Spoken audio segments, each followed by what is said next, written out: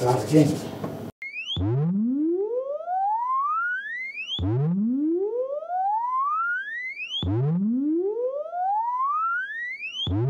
This instrument was delivered to the university in March 1973. It's number 10. There was 30 made by EMS. We know of 3 that have been restored.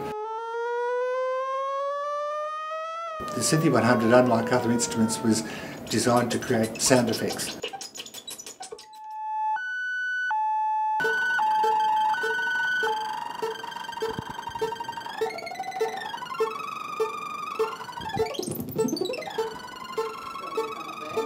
The Synthi 100 was very much in that experimental world of the early 70s.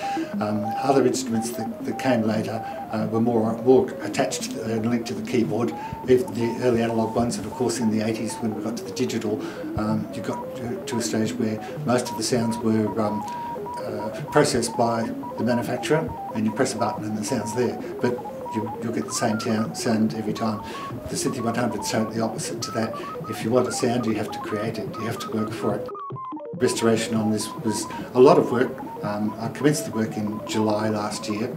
And this is an exciting time to bring the old beast back when we've got immense computer powers at your own laptop, and students are going to be able to do some really exciting things with it. So I think we've been lucky, and it's in mint condition, and it's probably the best example of a Synthi 100 in the world.